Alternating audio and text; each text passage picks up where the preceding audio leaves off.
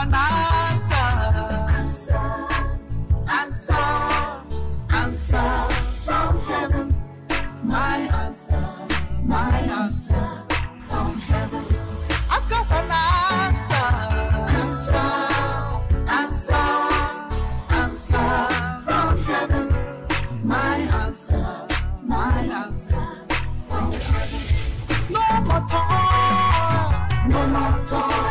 No more struggles, no more confusion. My answer from heaven. And doctrines of the devil. Look at the next thing they're going to do. They're going to touch on marriage. So if you see it now, you know that these are prophecies that are written concerning what is happening. So you can say, oh, this is written. I must not get involved with this one. Amen. 2 Timothy 4, 1 Timothy 4. Now look at speaking lies in hypocrisy. There's no day like now that people joke with lies. People speak and don't mean it.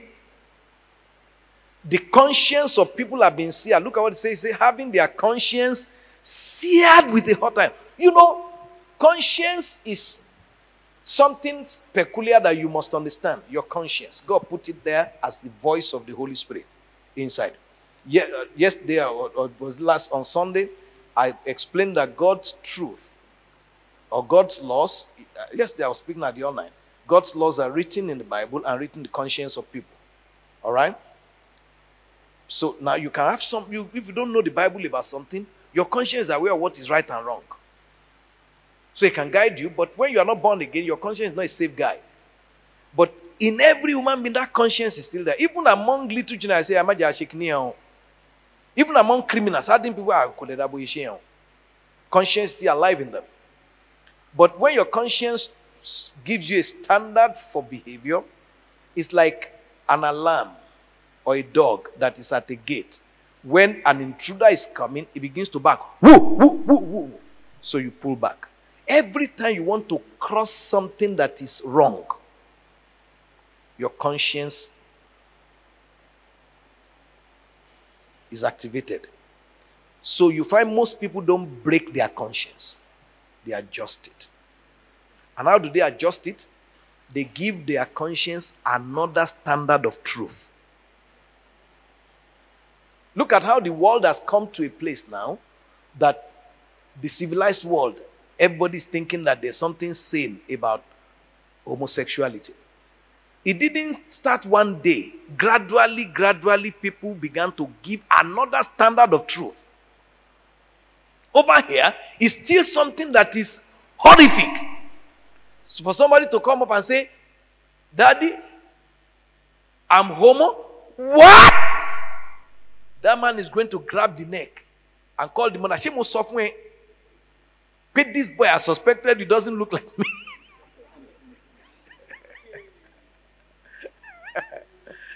But, you know, the devil is already coming to Africa too. And you are seeing suggestions in newspaper. Very soon you will see newspaper articles coming up. Are you following what I'm saying? And the way it starts is this. Intellectuals that are agents of these demons will come up and say, it's not your business what two adults do behind closed doors. That is that doctrine of the devil.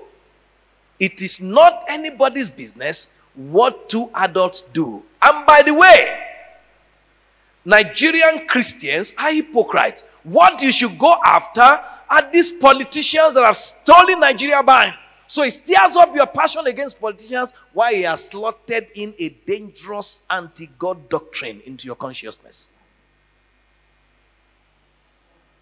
Are you following what I'm saying?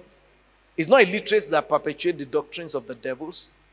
When the devil wants to bring doctrines of devils into society, he looks at the most brilliant minds that rebel against God and say, I borrow that mind. You're a good tool. The most brilliant of the disciples was Judas. He was the most educated, the accountant amongst them. Are you what I'm saying? Was one that I got after to betray Jesus. Did you get what I'm saying? So, watch it. When you begin to get assaults of the devil, you know, when people first of all see something that is wrong, you are horrified. But if you keep on seeing it, you move from being horrified to enduring it. And you move from enduring it to tolerating it. You move from tolerating it to enjoying it. And you move from enjoying it to participating in it. Are you following what I'm saying? Because when I look at world leaders that say, well, homosexuals are wrong, I mean, they're okay, what? And they say, we are going to stop the... I said, did your wife ask you a question when you got back home? Did your wife ask you, my dear, why you defend homosexuals? Are you one? Homosexuality is a direct assault against the commandment of God. Be fruitful and replenish the earth. Homosexuals don't recreate, they recruit.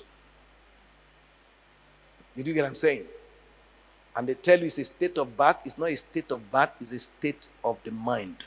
You made that choice and you can change it. And if you don't change it, that choice has consequences. Nobody was born homo. Did you get what I'm saying? So those are doctrines of the devil. Are you following what I'm saying? But the church was sleeping when the devil was working. And it cuts across different areas. I hope I'm communicating with you. And the devil is coming after the church. So as to everything that God says don't violate, we will violate it. And every violation of God's restriction opens a gate to the devil. Write it and don't forget that. Nobody breaks laws and gets away with it. Did you hear what I'm saying? Nobody breaks laws and gets away with it. Just as facts are sacred, you can have your opinion, you can't have your facts.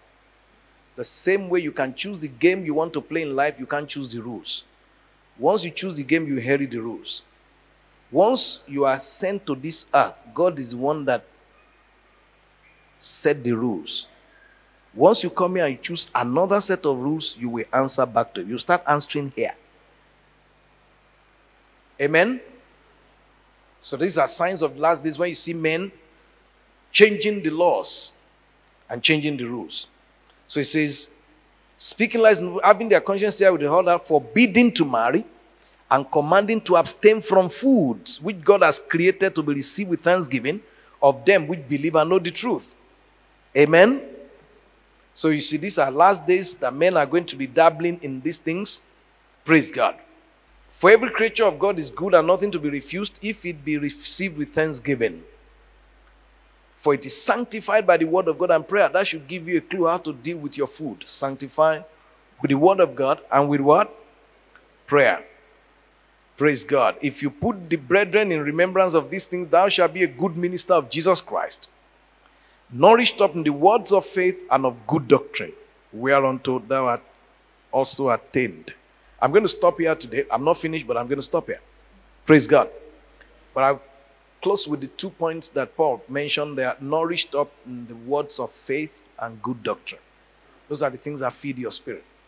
Amen. Feed up on the word of faith, feed up on sound doctrine.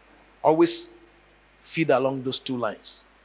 Amen. Those of you that are preaching and teaching, teach along those two lines. Faith, build up the faith of people. Faith for divine involvement in their lives. Doctrine for sound standing in this godless world. I hope you're following what I'm saying. Praise God. So when the devil comes, your doctrine is sound and you are not moved. When your doctrine is sound, even if you have a revelation yourself, you can judge it yourself. I hope you're following what I'm saying. People say, well, I had the revelation that somebody, mommy went to the market one day and came back to meet me. She met a professional prophet in the market some years ago, giving prophet to this market woman. And the man said, come, Arabini. Now you know there's going to be a conflict. Praise God. So you can meet such people like that. Okay? But your doctrine must be sound so as to be able to stand all kind of things will fly. Amen. So I want you to rise to your feet today. Did you get anything? Huh? You know what the confidence that prophecy will give you, nothing, alcohol will not give you. Because you know that God has spoken of these days before you got there. And He has marked out a program for you. He has marked out a road for you. there are some manifestations that are reserved for you as a believer, that are reserved for the church. So we expect them. Did you get what I'm saying? If I do my part, God will do his part. Just like this you is missing here, if you add the you there, you get success. Are you following what I'm saying? Most times it is you that is missing, but you will not be missing anymore. Did you get something? So lift your hands to the Lord and let's talk to him. Father, connect me to my prophecies. The prophetic act that is consistent with the days I'm living in. Connect me to them. Lift your hands and pray like that. There are prophetic acts, there are prophetic behaviors, there are prophetic decisions that will connect you to the plan of glory that God has for you for these last days. You will not take carnal decisions in the place that a prophetic decision is waiting for you.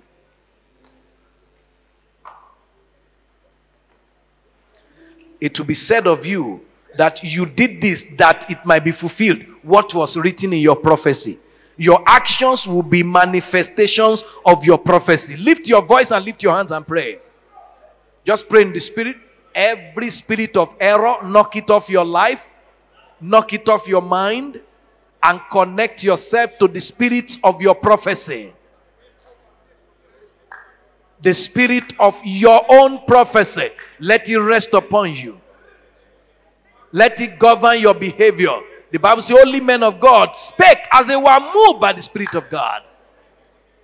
They acted in line with prophecy. You will act in line with prophecy. As Peter said, this is that. You will be able to know your own that in prophecy. This offer is my that in prophecy. Just as I said, the God said to me, not Ife for your son. You will know where your son must not go to school. You will know where you must not look for work, because it is against your prophecy. Everything in your life will align with your prophecy. In these last days, you will not cross paths with false prophets. Open your mouth and pray. Rabalama dezeye, rebalima dazaya, ramade mazeze libra masondaye, erema ondezile brama sandaye, maleza yedaba, jembraba madeseye, eremo listo badasaya, rababa malama sandaya. Those of you that you are looking to marry, you will marry the person of your prophecy. You will marry the wife, the spouse of your divine prophecy.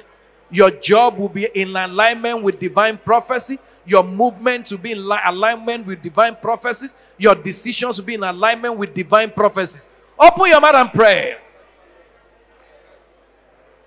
Lord, I connect my life to the anointings of my divine prophecy, to the decisions of my prophecies, to the directions of my divine prophecies for these last days.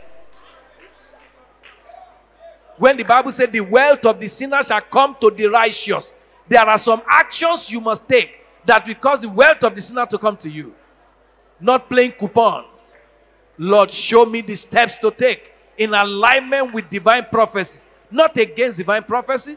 While some are departing from the faith, some are taking up the faith like never before. You will be among those that are rising to rise in these last days. Open your mouth and pray, beloved. Open your mouth and pray, beloved. Open your mouth and pray, beloved. Open your mouth and pray, beloved. Open your mouth and pray, beloved. Pray, pray, pray, pray, pray, pray, pray, pray, pray, pray, pray, pray, pray, pray, pray, pray, pray, pray. Part of the prophecy of the last days is that you will be in health. You will not be weak, you will not be sickly. You will trample upon serpents and scorpions and over all the works of the devil. There are diseases that the Bible has said will come to visit this earth in these last days. Yeah, Lord. Thank you, Jesus. Rabba mazale de bromo sedaya. Rabba bamara sedileba. Jembra masto. Ezezeli madezeyede. Jebra masanda. In Jesus' name we pray. You see, when there is problem in the world, it is the opportunity of the church. Did you hear what I'm saying?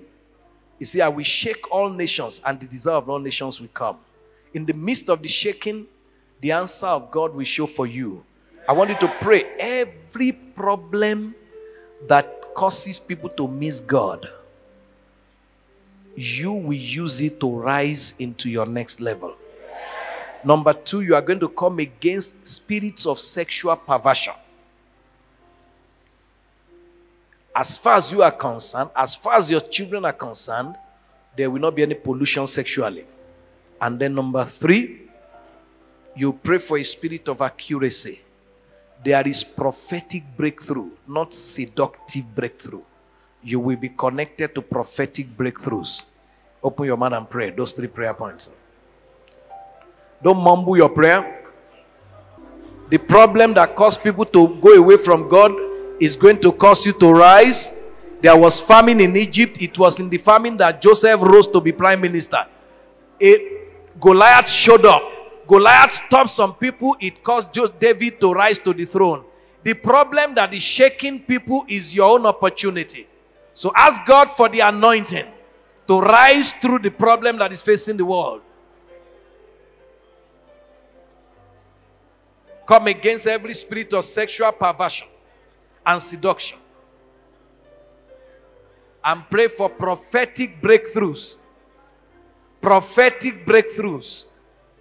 Prophetic breakthroughs. Prophetic breakthroughs. Prophetic breakthroughs. Pray for it. These are days of great breakthroughs for God's people. Great advancement. These are days of great breakthroughs, but prophetic ones. So pray, Lord, show me the steps. The steps to my prophetic breakthrough. The step to my wealthy place in God. Holy Spirit, show me. I receive a touch. Do you believe there's an anointing for you tonight? Do you believe there's an anointing coming on you tonight? Lift your 2 hands and pray in the Spirit. Because this is a word that God is sending fresh from heaven. Living victoriously in these last days. You will carry a spirit of victory. You carry a spirit of power. You carry a spirit of glory. You carry a spirit of glory. You carry a spirit of glory. You will carry a spirit of glory. You carry a spirit of glory. You will carry a spirit of glory. I speak over you now in the name of Jesus that you will be connected to your prophetic breakthroughs. You'll be connected to your prophetic breakthroughs in the name of Jesus. The personnels of your prophecy, the provisions of your prophecy, the path of your prophecy are released upon you in the name of Jesus. You are connected to it in the name of Jesus. The people of your prophecy, let them begin to rise up. Let them begin to rise up. Let them begin to rise up for you. In the name of Jesus. In the name of Jesus. In the name of Jesus. Put your 2 hands on your head and pray in the Spirit. Ribalimadaze masayara. Jebrabamadeze. Jebramadeze. Rebraba, the decisions of your prophecy, let them begin to break forth in your spirit. The decisions of your prophecy, let them begin to break forth in your spirit. Let them begin to break forth in your spirit. The decisions of your prophecy, let them begin to break forth in your spirit. The decisions of your prophecy, let them begin to break forth in your spirit. In the name of Jesus. Oh, as Jesus moved from one place to another and did one thing or the other, that this might be fulfilled, what was written in his prophecy. May you be connected to the decisions of your prophecy. In the name of Jesus. May you be connected to the decisions of your prophecy. The steps of your prophecy. Let them begin to break forth for you. In the name of Jesus. In the name of Jesus. Ribamaya deze. Eremasaliaba. Mambrayeze. The locations of your prophecy. Let them begin to be attractive to you. You will not be attracted to a place of danger and destruction. You will be attracted to the issues of your prophecy. You'll be attracted to the mandate of your divine prophecy. You'll be attracted and connected to the plans of your prophecy. In the name of Jesus. Thank you, Heavenly Father. Do you receive it tonight? Do you receive it tonight? It is yours in Jesus' name. I want to pray for some of you here tonight that you are not just a recipient of prophecy, and some of you may be online. You are going to carry a mantle of the prophetic. You carry anointing, you carry calling. Listen to me. You will not go into error. There are seducing spirits in the realm of the spirit. A friend of mine was preaching on an altar in a particular church, and the woman that was interpreting for him on the altar, as he's preaching and preaching, he said, I heard a voice that said, grab her. I said, no, in Jesus' name. And when he came, he said, there is a grabbing spirit on that altar. A spirit of fornication and adultery. Are you listening to what I'm saying? There are ministers today that have gone into error. They started genuinely. And I'm praying for those of you that you carry ministry calling. God will preserve you from error. Yeah. They started genuinely, but the devil, in their moment of carelessness, in their moment of busyness, they didn't spend enough time with the word of God. They didn't spend enough time in prayer. The devil began to give them instructions that are crazy. Are you listening to what I'm saying? Years ago, listen to me. A man of God in this country, very highly anointed. Oh, you talk of Benny Hinn kind of anointing. Blowing the microphone and people fall under power. And all that. Great man of God. And today, still alive, nobody talks about him again. I say, I met a pastor's wife that told me what transpired between him and that man. She's looking for the fruit of the womb. And that man told her, lie down. What Elijah did for that little boy, said Lord told him to do it. Laid on top of a full-bodied woman. Now, I said the Bible is your standard. Elijah laid on a 7-year-old boy. Not a woman. Not even a girl. This is a married woman. What will a man of God be lying on top of a woman to do? Are you hearing what I'm saying? And such thoughts, such instruction, and such testimonies began to follow that man until his ministry became a shipwreck. Are you hearing what I'm saying? Okay? Some of you carry great destinies, great callings. Be greatly educated in the soundness of doctrine of the Bible. Keep in your relationship men that are sound in the things of God. Are you listening to what I'm saying? We're in a meeting, there's a man, this is a prophet, and you see great revelations in his life. But he says, excuse me, sir, before I open the Bible, I just begin to see. I said, bro, open the Bible. People will be inviting you to come for special meetings until they lick you and suck you and then throw you away. You will not be like that. Yeah. Your voice will not hear the voice of a stranger. Yeah. Are you hearing what I'm saying? All right? As a child of God and a born-again man, there is a calling of God on your life. However, fulfilling your calling on earth is dependent on not just knowing you have a call, but also getting the details, timing, nature, and instrument of the calling right. It is possible to carry a call and fail to fulfill it correctly, and God does not want this to be your experience. And it is for this reason that God has sent this book your way, Getting Your Calling Right, through his servant, Rev Olusola Areogun. As you read this book, you will be baptized with the grace to see through the errors that derail men from their callings and the wisdom to correctly fulfill your own. May the world and the generations to come be blessed as a result of your obedience in Jesus' name. Get your copies today at www.abundantlifehouse.org or call +234 909 001 3229 or +234 803 725 2124. You can also visit the Abundant Life House at the Dream Center of the Life Forces International Church, Dream Center Bus Stop, Kilometer 4, Bongo Oshogbo Expressway, Oshogbo, Osun State, Nigeria. Jesus is Lord. We'll go. We've got an answer from heaven. My answer from heaven. I've got an answer from heaven. My answer from heaven. No more toil, no more struggle.